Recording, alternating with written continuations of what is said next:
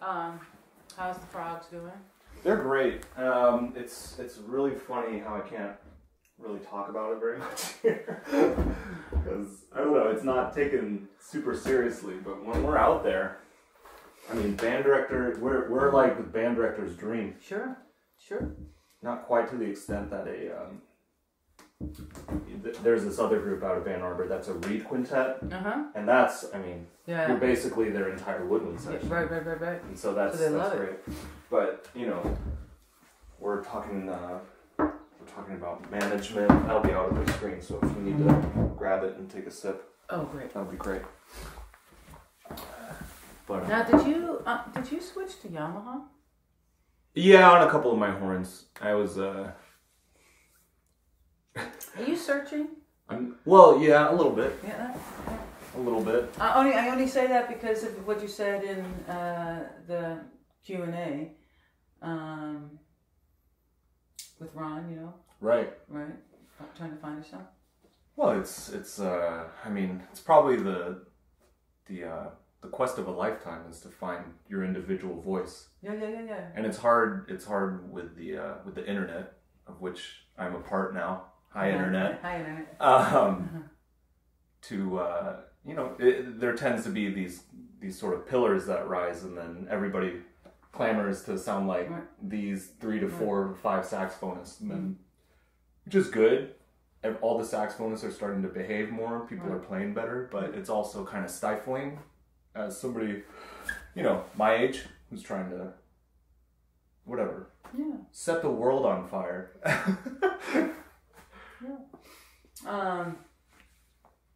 Do you like it? You like the alto? Do I like playing alto? No. Yeah, I'm playing a custom Z. Yeah, I find it's Yamaha. I find that it's. This is not good. I'm just don't put this on here. I'm not trying to. We are a Conn-Selmer. We get no support from Yamaha. This is a Conn-Selmer camp. Yeah. No, so or Selmer Paris. It was spurred by a video by Ivan Roth, and he was talking about how he missed his Mark VI. Yeah. And so he you know, went through all the new commercial horns and really liked the Custom Z because it sounded like his Mark VI. Oh. And so I was like, okay, I'll do that because I was interested in, you know, old Mule and Defaye, even though he plays a buffet sometimes, and I'm playing jazz. That's like my dirty little secret is I'm playing about half and half at home. Yeah. And so classical is kind of tanky. Were you on a Series 3 or Series 2? Just a 2. Yeah. No, the 2 works great for jazz though. It's true. No, it's a great horn. It was a great horn, but I'd also been playing it for 20 years. Yeah. And so I just thought, let's just pull the rug from out. Yeah, what is it? You burn the ships and then you storm the island. Yeah. Well, I know. Speaking of 20-year-old horn, it's Valentine wants to buy my other horn. Really? I mean, like she really wants to buy. I mean, she's like that's great. 3 times. But you know, it's a horn that I've had for 20 years, since '91. Is that 20 years or 30 already? You know what I mean? And it's a fantastic horn. And I love that horn. And so I don't know. I don't know why I'm specifically attached to that horn. And I also like the idea of having 2 altos. Yeah. But why do I need 2 altos? Right. But it's such a What's great your other horn. one? Is it? Is it a Series 2? Yeah. So no, it's a Series 2. Okay. 2. So when right before I went to Strasbourg, my octave key mechanisms were not working. Like I would go from example A to F, and the G would slug down. You know, right? And if I would go high note, everything was fine in the high notes in the neck, but it was clearly the first octave key mechanism. And so I had the repairman here fix it, and it was good for about 30 seconds, and now I'm flying to Strasbourg. So I called DP and learned that Vincent was coming down from the factory for summer, and all the tools with it. Yeah. And so literally I got off the plane, took the train from Frankfurt, arrived in Strasbourg, don't even check into the hotel. I'm dragging my luggage and my horn directly to Vincent. And I tell him the story, and he's looking at me like I'm like dumb. I mean, just dumb. He goes, "I've never heard of this. This is impossible." And I went, and he's saying it to everybody in French, and I'm picking up just enough that he's talking, dumb, being insulted, right. And so I'm just kind of, and he's the sweetest guy. I mean, he's just so wonderful. And it's like 4:30, like they're only going to be open for another half hour, and so he's boring out the rods. Mm-hmm. He's like, and he's looking at it first, but he goes, "Oh my God, I've never seen anything like this in my entire life." I mean, it's like the craziest thing. And so anyway, short of the story is, he fixed it long enough for it to hold for the performance. Mm-hmm. And then I came back and I put an insurance claim last year, and all that dramatic stuff. So I received an insurance claim on it. Wow. And it was dramatic because I had a State Farm policy, and I've been paying on a rider for 19 years. Uh-huh. And then they say, "Oh, you're a professional musician. Yeah, we can't cover this." so that was half the summer. Okay. So anyway, right? Then they covered it, and I was able to find assistance, and so it was. You do not put this on. Okay. This episode brought to you by Selma Paris. And so it works beautifully. Great. But I didn't have it back until like December. Oh, so in the meantime you had a Jubilee. I went out to the factory and picked out a new horn. Yeah. Yeah, and then the other thing is, I found, because my custom Z was like perfectly sealing and was working. Yes. Right. I think not that my Series 2 may have not been in as perfect mechanical shape. So when you went one from the other, it just felt like butter. Yeah. So maybe that informed my decision too. But I do feel the flexibility, and also maybe Valentine, you have metal resonators in there. You have root pads, right? Yeah. In that horn. Yeah. And so, I mean, these things make a difference. They make a huge difference. So, anyway. So like I'm asking her, so if I do it, which everybody says you're crazy if you do it. Not everybody. Fred says I should do it. What do you need 2 horns for? John says I should do it. What do you need 2 horns for? 2 horns, yeah. Right. And Josh is like, "Are you crazy? That's the best horn ever." It's like, so I don't know. I don't know what I'm gonna do. I would tell her tomorrow, but. Oh my goodness, the Jubilee. Have you tried it? Have you tried the Jubilee? Oh, they're great. Yeah. They're great. Yeah. I mean, for me, it's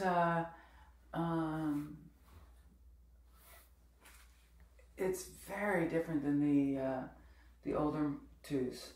There's just much more to it. It's been it's taken me a while to get used to it, actually. A little bit of the C Virgil. Is that gone now? The what? The C Virgil, middle C? No. It's the the only way to describe it, it's like a turbo. I mean, it's like all of it. It just has such power to it, and I've had to learn to, like, I don't have to work so hard. So like, right. when we're listening to kids and they're just blasting the high notes and stuff like that. I've had to learn to, I don't have to work up there, Rein it in. I don't know. How did it sound yesterday? I mean, I'm not fishing for comments, but I wasn't. I should have wet my reed before I went up. It sounded great in the middle. We all were struggling. We were struggling. God. But did it sound okay? Yeah, absolutely. Yeah, absolutely. So, maybe the wrong reed and wrong mouthpiece. This episode brought to you by Dario. No, Van Doren. What can I say? Van Doren, no, I mean, have you tried the 820? I have. No, I played that mouthpiece. It's lovely. Well, no, I'm on an AL3, and they just sent me the 820. And the thing that's weird about the 820 is it literally feels like you're playing lead alto here, right? For me, it's just very bright and it's the weirdest sensation. But out in front, it is incredibly warm. Yeah. And I just don't trust, when it would be an interesting concept if I was soloing with an ensemble like I'm doing in the spring. What are you playing in the spring? I'm with our bands doing. Have you heard this new arrangement of the Levinsky for chamber winds? The sonata. Yeah. Okay. So I'm doing that with the wind ensemble. Great. And then I'm doing. This is what's scheduled right now. Concerto of Michael Ball. Mm-hmm. Have you heard that? I'm not familiar. No. It's actually from 90. I want to say 99, 98. Lovely little piece. Lovely little piece. Very bandy. Yeah. But I've done the Fantasia and I've done all that stuff. I just, it's lovely. Time for something new. But it's time for something new. Absolutely. So I wanted to, sir. And our band could not handle Husa. Our band could not, so not the symphonic. They couldn't handle Doll. I mean, that's just a little bit. It would take all year for our band to do. So you're able to experiment with all your different Van Doren setups. Well, I never have. I mean, that's why I was asking you the question about your mouthpiece, because I went to that stage, early in my career of switching mouthpieces and reeds, and I had a collection bar none, and then when I found my sound.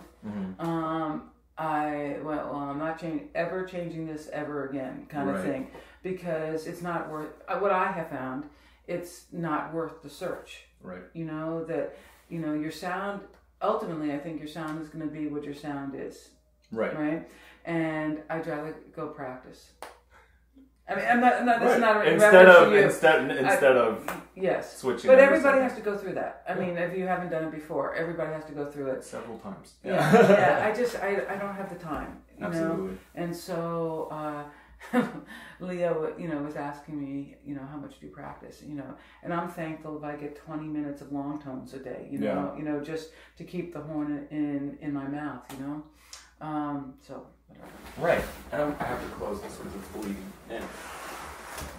But that's an interesting point because so much of what you do now is administration at Snow Pond, at New England Music Camp, at Susquehanna. Right. Well, I don't do any administration. I mean, at Susquehanna I don't do anything. Okay. And I really don't do anything with NEMC. I mean, it's the administrative component is really this. Okay. During the year, and it's really not, during the year, maybe it's anywhere from 4 to 12 hours a month. It just depends on, if my focus is on trying to get participants for Sax Institute, or I'm doing marketing for, others. So it's not really terrible. It's just that the days are filled at SU. Right, and so between classes and lessons and stuff. We'll probably pick it up from when we started talking about your Van Doren setup, and then go into this. Yeah. But that's interesting is that for a 2-week camp, every month you put in about 4 to 12 hours emailing. And could you describe that and maybe talk a little bit about Snow Pond and the Frederick L. Hemke Saxophone Institute? Sure. Snow Pond Music Festival started 6 years ago. When the directors of New England Music Camp, which is a family-owned camp, when the sort of next generation took over, which is John and Kim Wiggin, and when they took over from their parents, the Wiggins, John felt that this incredible place needed to be used differently, and more than just 6 weeks out of the summer. Originally, the camp was an 8-week camp, and with time and stuff, it is like many camps is now 6 weeks, and so that's a lot of days where the property is just sitting, and it's just such a great place. And so now, we have all these different components, including the festival. So the festival started out. Originally, there was conducting, and there was the chamber music, which still exists today, and I think a first generation percussion seminar, And through time we found out what works and what doesn't. The Chamber Music Institute is fantastic, and the following year I approached Fred to see if it was just shortly after his retirement, if he would be interested in doing something during the summer. Yeah. And I think it was great timing for him, and it's been just such an incredible success. 2012? I think that's right. Yeah, 2012. So this is our 5th year doing the Frederick L. Hemke Saxophone Institute. Yeah. And every year it's been a wild ride. It's been a while, and we went from 12 the first year, and there was such interest that we've expanded to 20. Right. We've had students from as far away as Australia, right, and Japan, notably, many students of Masato Komoi, and this year we had a student from Switzerland. So it's been really wonderful international. Britain, we've had members before, and many students from coast to coast in the United States. Norway, do you remember Håvard? And Håvard, Norway. We had Håvard. That's right. So it's just been an incredible opportunity for the students, and we use the phrase "continuing the legacy," but I think it even goes beyond that. Yeah. It's a fantastic experience for all of us to see the new generation as such. Yeah. We're in good hands. Right. And a lot of good players. Of good players, and and it's great for Dr. Hemke. He's his passion about teaching. Right. And for those listening, this is the only 2 weeks a year, unless you catch him in master class, where you're gonna get those really concentrated Hemke principles and lessons that he doesn't teach anywhere else now. That's correct. And the format is fantastic because each of the faculty, which this year is obviously Dr. Hemke and John Sampin, Sean and myself, we each have our shtick, if you will, our concentration. And I think time and time again what the students say is that's what they love about it. It's all the same in that it's sort of the pedagogical philosophy of Dr. Hemke, but we all have our lens. Right. And I think because of that, the progress they make in 2 weeks is phenomenal. Right. And we should mention also the first saxophone performance podcast featured Marcus Weiss, who was a guest this year. I'd love to have him back. I think he's amazing. Amazing. Of course, all of you guys are as well, but that was so much fun to get to know him. And we try each year, to do something different. Right. Several years ago, we had the entire Masato Komoi quartet, which was all 4 members of the Masato Komoi quartet were staying here and for played 1 week, a concert. Right. For 1 week, and then Masato stayed the second week as well. Right. So. Oh yeah, that was amazing. Wasn't that amazing? That was amazing. I liked it. But yeah, and again, to reiterate your point, what's great about the 4 teachers, the core teachers, is that there's that thread of Dr. Hemke's philosophy and pedagogy going through all of us. So you're not getting too divergent teaching philosophy from each teacher. It's all kind of,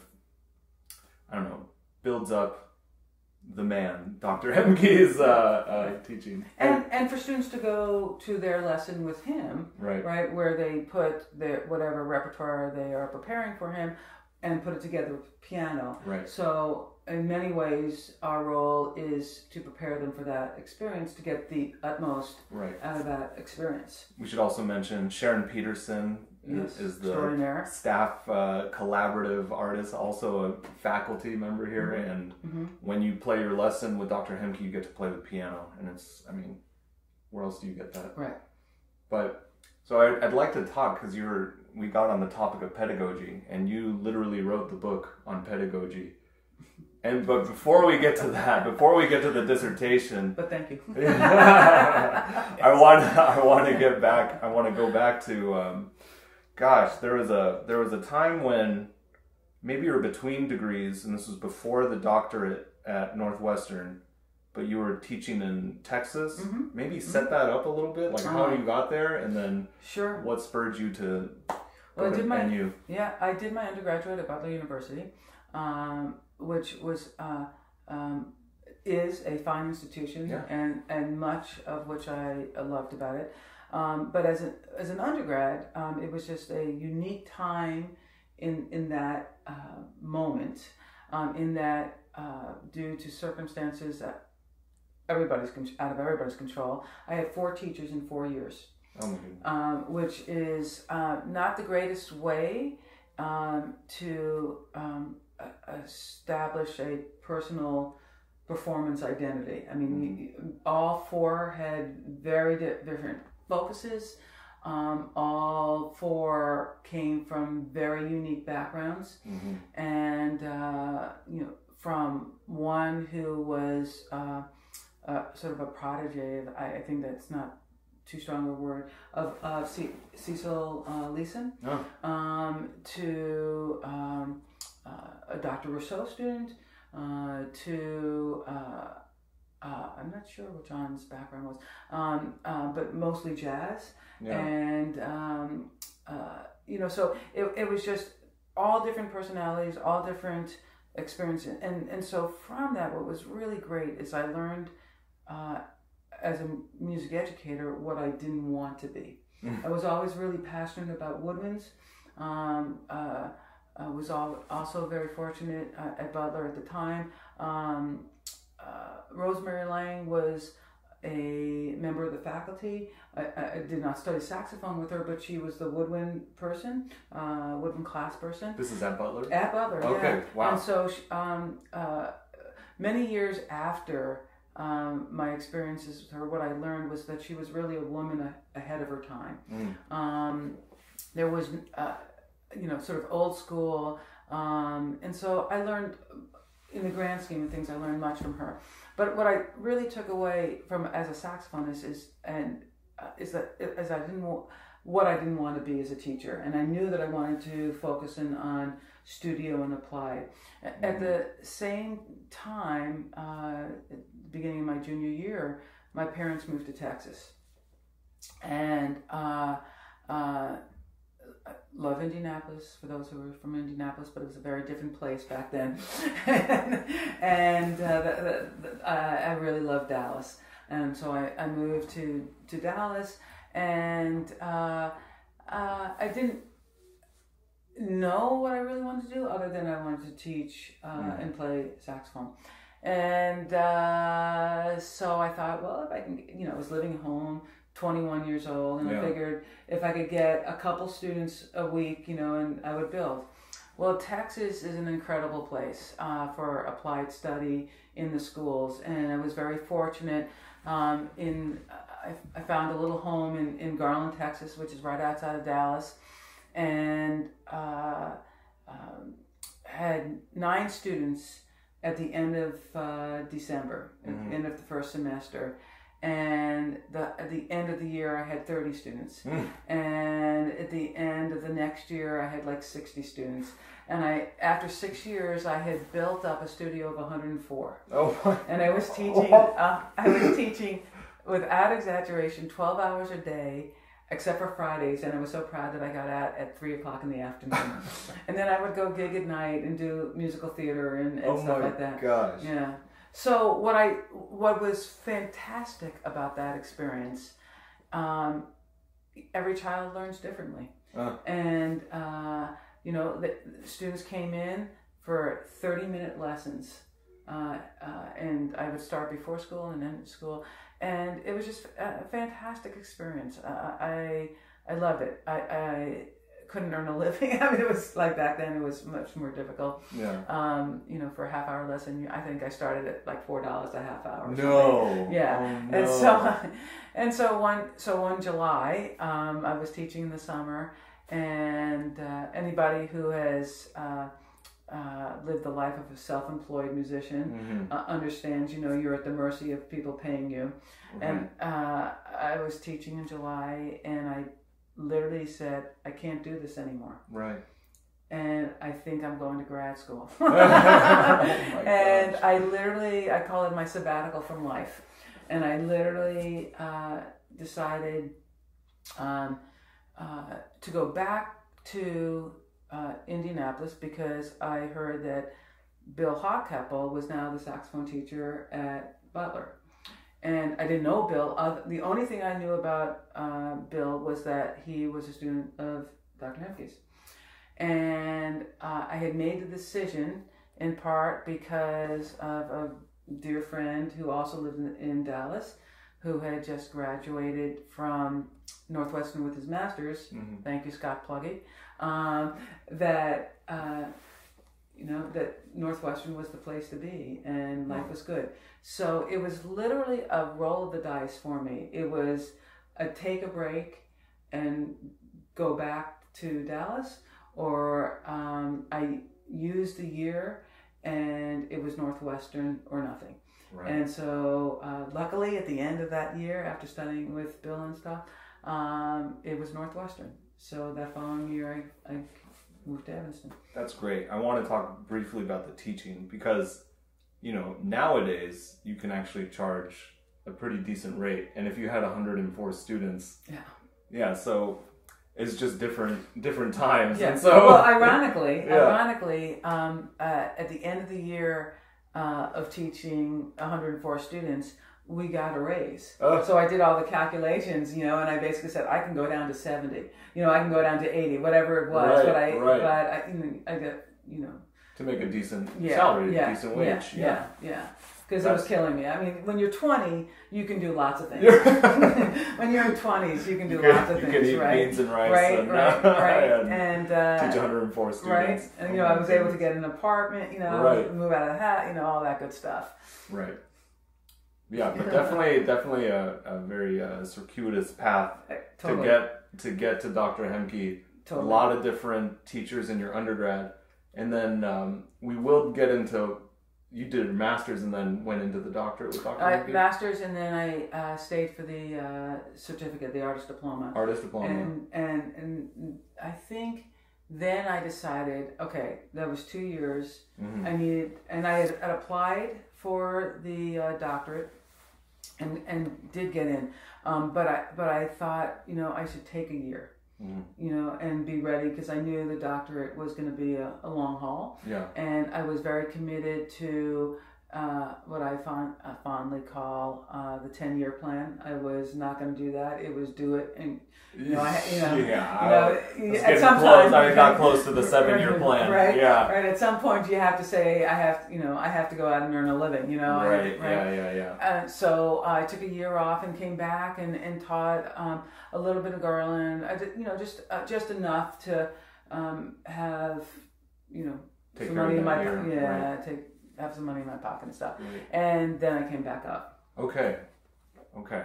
And so out of sort of the chaos of your undergrad, and then basically there's this term in pop psychology, you put in your 10,000 hours basically teaching 104 students.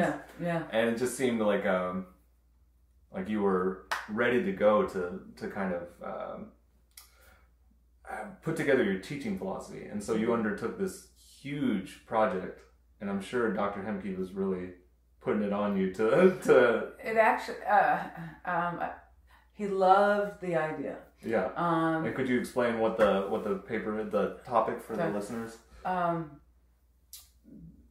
Because of my interest in applied studies, in between, really in the middle of my first year of doctoral studies, I came across an older method in the library, and I went, interesting. Mm-hmm. And I just looked at it and I went, interesting. So I went to him and I said, I think I have an idea for my topic. I would like to collect methods from all over the world and see if what the pedagogy says, if it's aligned, what the history says. Mm-hmm. And that's summer, in between my first and second year of coursework, was the World Congress in Pesaro. So I was already going over with the quartet that I was in, Vision, and Vision Quartet, and I decided that I would extend my time in Europe, and I went to the Bibliothèque Nationale, and went through different places, and used that time, to start research. But I hadn't even done a proposal yet. Yeah. I just presented him with the idea, right. and kind of said, but if I do this, we're locking this in, right? So, and he said yes. So he was very, very supportive, and nobody had done it, obviously. So right. it was a great topic choice. Of course. And then could you describe maybe the process of doing the paper? I talked to Dr. Hemke about this too. Really? Yeah.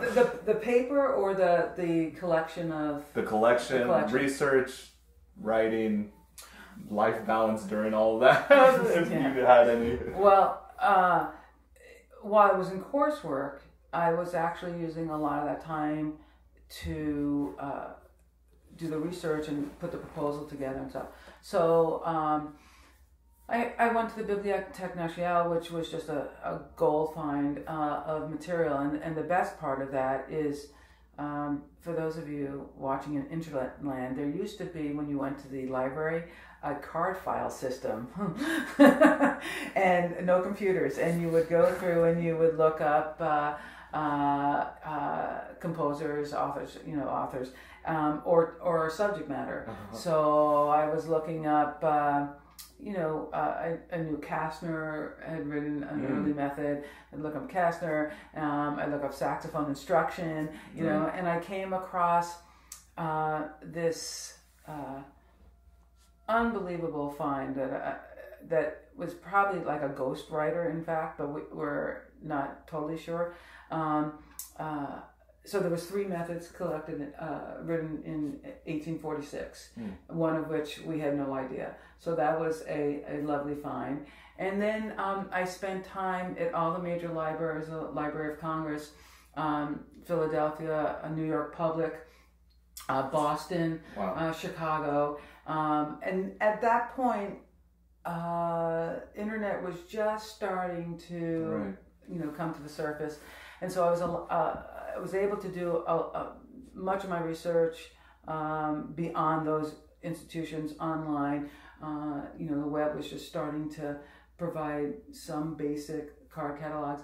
The word was already out, so people who had come to NU, saxophonists who come to NU from Europe, they'd find something and they would send it to me. Oh. So at the time of my proposal, I had collected like 100 methods, but at the end of the process, I had collected like 300 methods from all over the world. Wow! And are you still finding new ones now? Every once in a while. My what's interesting is eBay is a great place. Oh my gosh!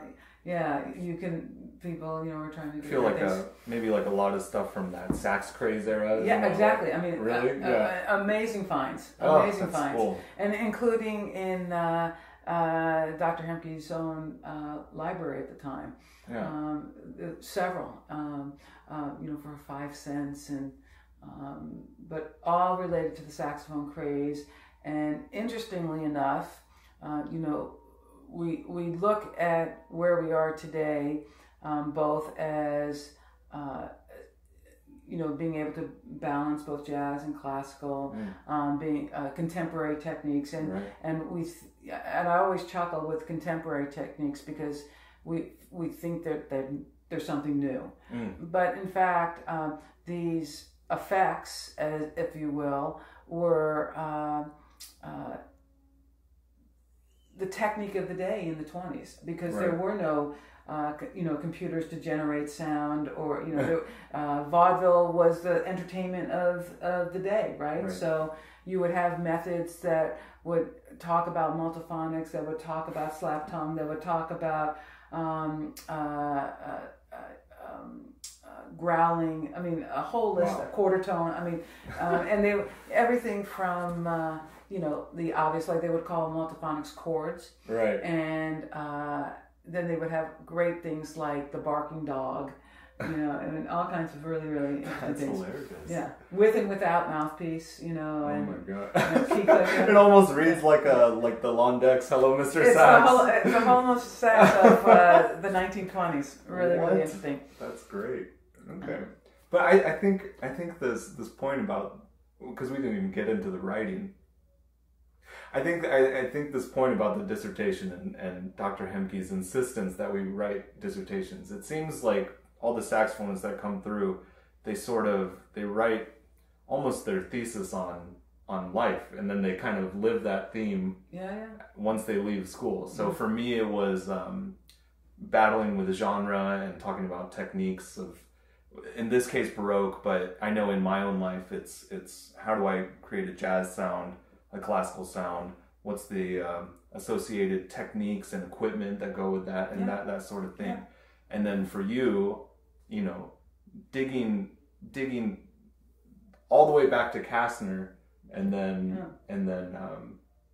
actually going through history, and then to the present day, republishing Rosemary Lang's method book, which I'd like to talk about. Yeah. But just that you have this grasp of teaching and pedagogy in the history, and that you live that.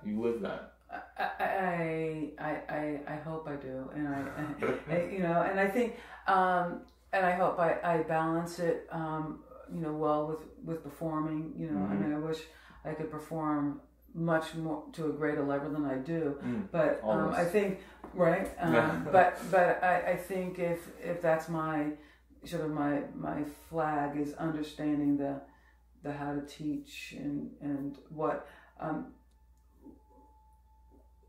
are not only what Dr. Hemke taught, which is obviously incredible, but there's so much to glean from previous methods that that I love using. I passionately love using, and even the simplest things in the translations. I know you've heard me talk about this, and I think it's just very, very interesting. For the American methods, we very readily see the syllable "to," as TOO, for tongue position and tonguing. And one of the methods that I found that was translated from the French and was brought to America via a British author, which was very interesting to me, because he was like, the French use "tu," right, to describe and we pronounce it as "tu" in America. That's what came over. But he was like, no, it's "tu," like turkey, right? Okay. And I, when I read that, I went, wait, because it completely changes everything. "Tu" is very, very flat, but when you say "tu," your tip is down ever so slightly. And so it's the stuff like that. It's the research. What I loved about the process were the nuggets, right? Yeah. And I absolutely adored the research, the dissertation, the writing of it, the research of it, and yes, you had a very large document. At the end of the process, you can go ahead and tell how big it was. It's a very big paper. With haven't looked at it in a while. With annotations. Yeah. It was over 300 pages, I think. It's a hefty document. It's it was over a pound. Yeah, definitely twice as heavy as mine, but really? Yeah. Let you get away with that? Yeah. It's a different time, I think. But hopefully through the blog and through all of this stuff, I'm making up for it. No, totally. And it's a great project. So you're okay. Good. I get approval. That's nice.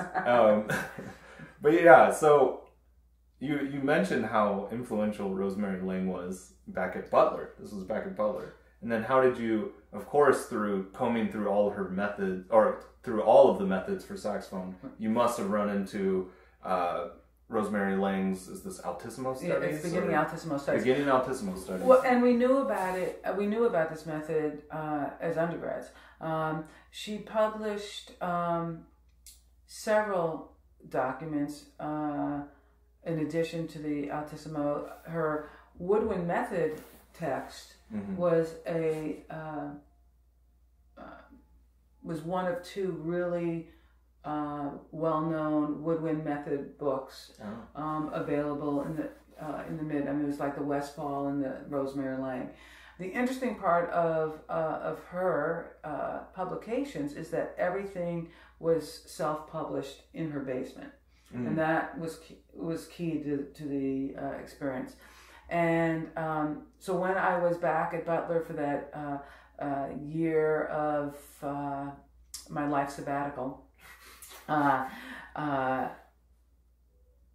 I connected with her. Well, actually, somebody gave me like all her mimeograph, her writing. It was all stored because she had already passed away. It was very interesting, and so I didn't think anything of it. I mean, the reality with this little project is I was at a NASA convention, and Steve Mock, Steve Mock from Ithaca knew that I had graduated from Butler, and he asked me to pursue the project. That at that point now, because Rosemary's methods were self-published after she passed,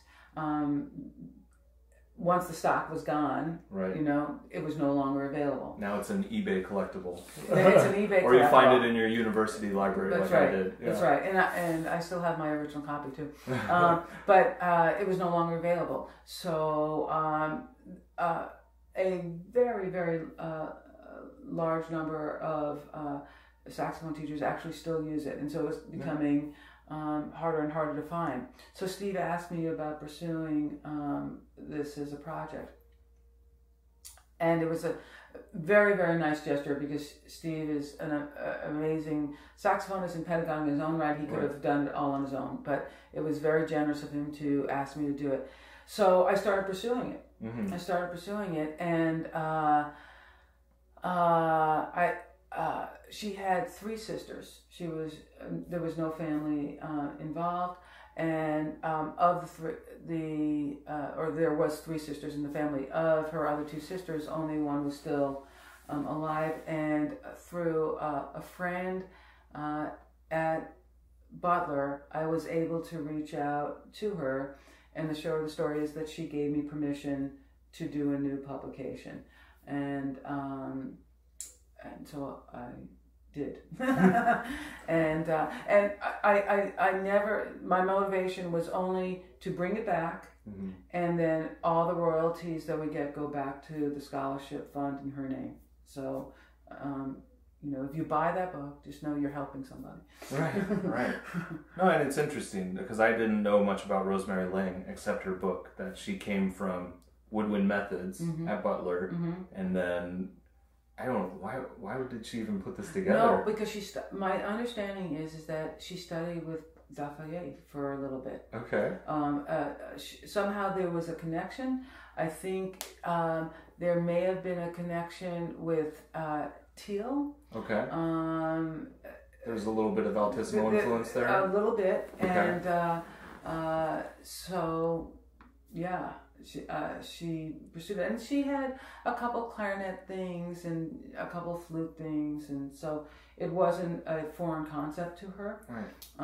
But nobody had done it. Nobody had really done it. I think Dr. Rousseau's came after, and maybe Ted. I feel like Ted Nash's were contemporaries. Yes, they were close. Close, but hers was the only method that actually took it from the nothing. Right. You know nothing, and here's how we're going to get you started. Can you recall any of the advice in the book? It's been a long time since I've read it about how to produce Altissimo and first notes. She definitely used overtones. Right. And in the new edition, I just present, because I tried to take it to a point of bringing the method up to date. Mm-hmm. So I took out songs that I didn't think were politically appropriate. You know, I mean, it was 2000 and something. You know, I'm gonna have to go comb through it now and see. Well, I mean, I didn't, things like, Swanee and things like that. I just think, and but I tried to present it that there were a number of different ways to approach it. I didn't take out the overtones. I kept the truth of her, but I did feel that I wanted to show that there were many ways, to approach it. And the other thing that I did, Rosemary put everything. The basis of the book is hearing it first. It is pitch matching, right? And so she wrote everything on staff with an AVA, and I felt it was important that.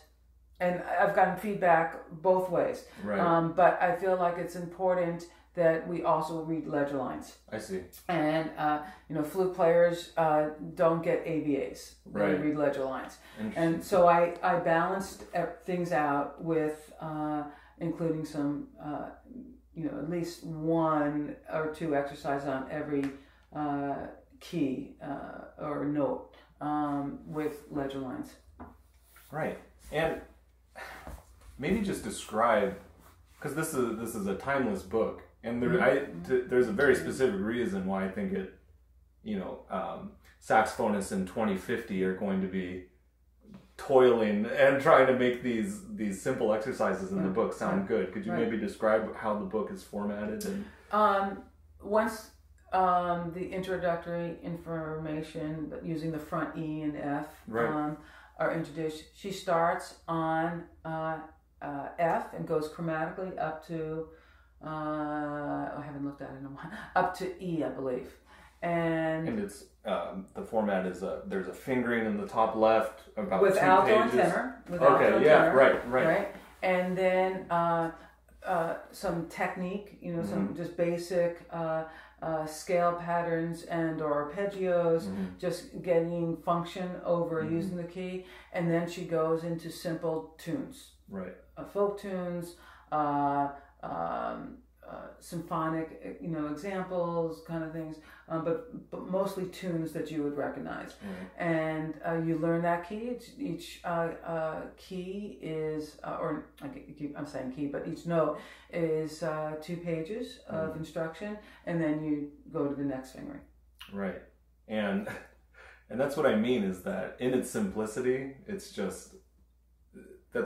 incredibly difficult to make the notes sound good in Danny Boy or Happy Birthday or whatever else is in the book. Exactly right. And so, again, probably one of the more important altissimo study texts out there.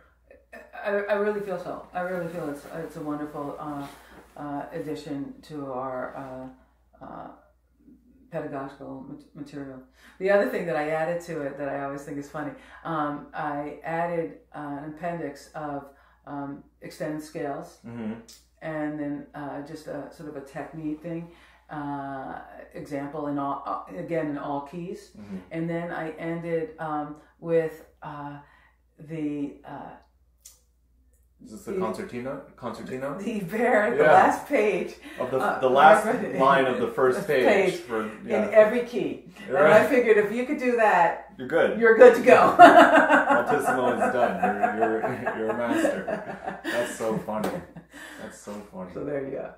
Great. And so, because I need to pick up a copy, I still have my old university library, original. Yeah. What is it published through? Who is it published through? Hickey's Music, Ensemble. I think it's Ensemble Publishers, but the easiest is Hickey's Music in Ithaca. You guys got to get on Amazon. Yeah. Oh, well, are you not? Are you? I think they are. I'm. And get the little Prime next to it because. Yeah. I should it's a little hard to find. Oh, is it? Oh, yeah. In fact, I did a panel discussion at NASA about pedagogy. Yeah. That we put together, and it was. I'm going to forget names. I'm so bad. Sorry, people. The saxophone professor from Schenectady Community College, and Boston Conservatory, and UMass, and myself, and the panel was all different university settings, basically. So it's great. Anyway, we were talking. The subject came up, and this person brought up that he used the line all the time, but it was unfortunate it was no longer published. let me share. Yeah, this is important. So internet land, it's republished, and there's more readily available. Yeah, it's readily available, and there's more information in there, and more exercises, and and it just continues this string, this theme in your life of being a great teacher and publishing things and making it available. So, gosh, we're almost out of time. Between the 104 students that you had in Texas, and how many years have you been teaching at Susquehanna? And then there was a Mississippi State. There was a Mississippi State in there. Great time. Okay, so you've seen hundreds, maybe thousands of students over many years of teaching. What advice do you have for this generation to, classical saxophone in general, music, teaching something that they can take with them? Be willing to get your hands dirty. Great. That would be my number one. What we do is not easy. Right. But at the end of the day, what's fun about it is that we have to make it look easy. Right? And so whether it's performance and the time that you put in the practice room, right? You got to be willing to do it.